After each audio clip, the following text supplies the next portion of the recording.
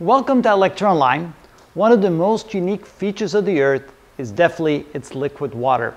When viewed from space, and unfortunately I haven't had the opportunity, only very few individuals had the opportunity to view Earth from space, but the beautiful part of looking at Earth from space is that huge blue color of the oceans of the Earth as seen from space. Yes, about 71% of the Earth's surface is covered by liquid water.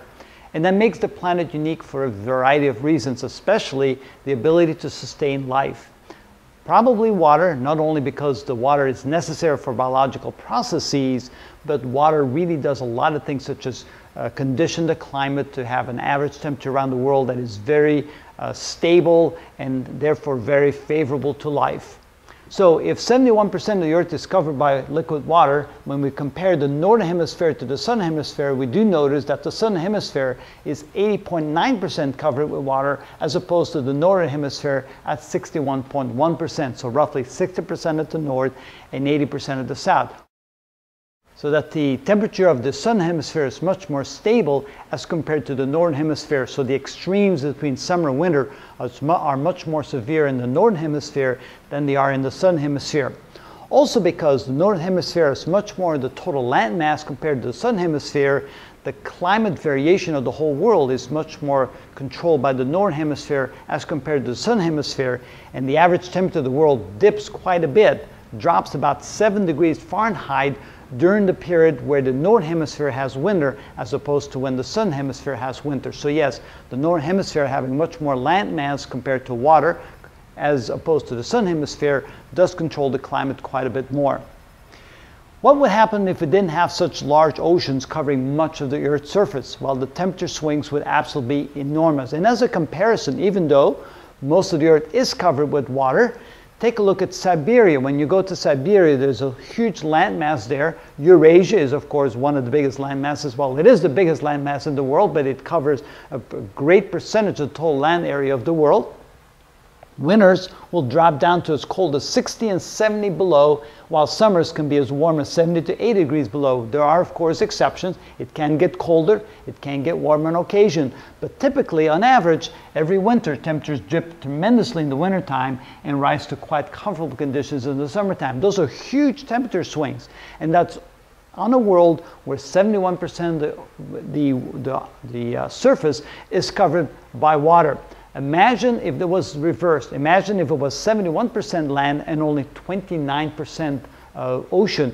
What would be the difference? Well, temperatures in the winter would probably easily drop in many places to 100 below and would definitely be many places around the world well above 100 degrees. Today, only in the desert regions of the world that happens. But imagine if there was only 29% water, 71% land, over 100 degree temperatures, 120, 130, 140 would be common in many places in the world during the year.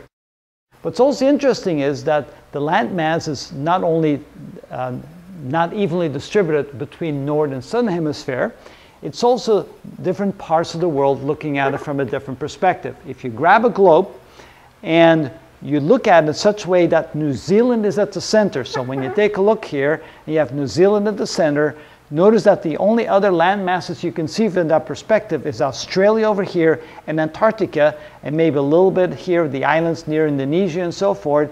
But for the rest, you wouldn't see any other land masses. But in other words, when you look at the Earth from this perspective, that's called the water hemisphere, 89% of that half of the globe is covered by water. Absolutely astonishing.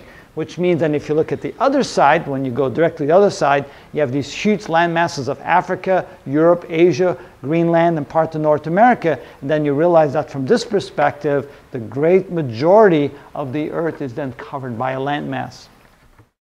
Again, the fact that the Earth has so much water is unique, both from a consideration as a planet and for the consideration of being able to harbor life and have a very moderate climate and moderate temperature swings. Now, if you take a look at it from this perspective, that's another really interesting perspective to look at the amount of water that the Earth has. If you could separate the water from the rest of the Earth, of course, would still be a sphere with a diameter very close to what it is today, 12 1,756 kilometers, or about 8,000 miles. And if you took all the water away from the Earth and made it its own planet, so to speak, it would have a diameter of about 1,400 kilometers, about 860 miles. Now, of course, you look at this and go, wow, the Earth does not have a lot of water. The thing is that water is primarily distributed over the surface of the Earth, and so if you took this amount of water and spread it over, that's why you have these huge oceans. Another interesting fact is that if you took this water and compared it to the largest asteroid of our solar system, Ceres, which is the only asteroid large enough to gravitationally pull itself into a sphere, the amount of water we have on the Earth has a larger volume than the total volume of Ceres. So it's not a little bit of water that we actually have a tremendous amount of water.